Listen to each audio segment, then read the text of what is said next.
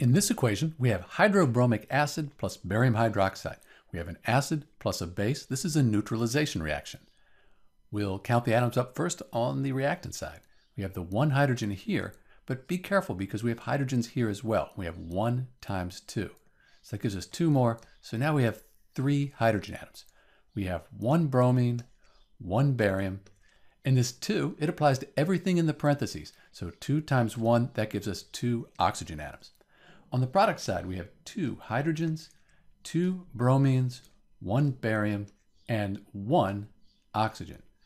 Why don't we balance the oxygens first and see what that does to the hydrogens? So if we have 2 here and 1 here, we could put a 2 in front of the H2O. 1 times 2, that'll give us 2 oxygens. And then our hydrogens, we have 2 times 2. That gives us 4 hydrogens. So the bromines and the hydrogens, those aren't balanced. It looks like I could put a 2 in front of the HBr, and that might give me a total of 4 hydrogens. Let's count them up again and see.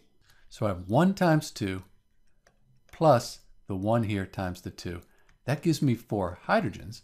And then for the bromine, I have 1 times 2.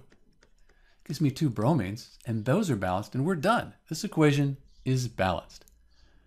One place people do have problems is they count this hydrogen here and forget about these over here. So make sure you count all the hydrogens up on the reactant side. This is Dr. B with the balanced equation for HBr plus BaOH2, hydrobromic acid plus barium hydroxide. Thanks for watching.